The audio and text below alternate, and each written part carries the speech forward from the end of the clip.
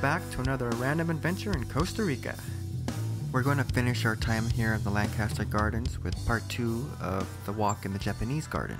I've shown most of the Japanese grounds, but in this video I wanted to focus on my walk through the bamboo fields. It's difficult to communicate my walk through the bamboo fields into video, but I'll provide some commentary to try to express how that felt in person.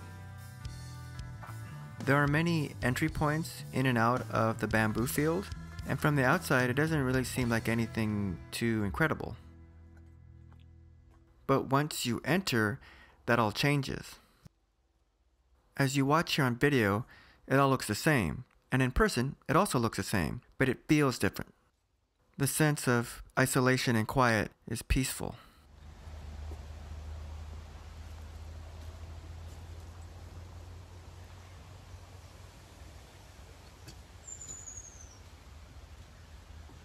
Now with the system of trails that they have in the fields, you can't really get lost, but you can get kind of turned around and end up at some dead ends at some points. And it's just fun to wander around for a little bit until you randomly find an exit point. It was such a fun and interesting experience that I actually entered a second time to do a little bit more exploring. Eventually I exited and found another exhibit to explore in the Japanese garden. And this brings us to the end of our time at the Lankester Botanical Gardens. I hope you've enjoyed our time together, and I'll see you in the next random adventure in Costa Rica. Take care.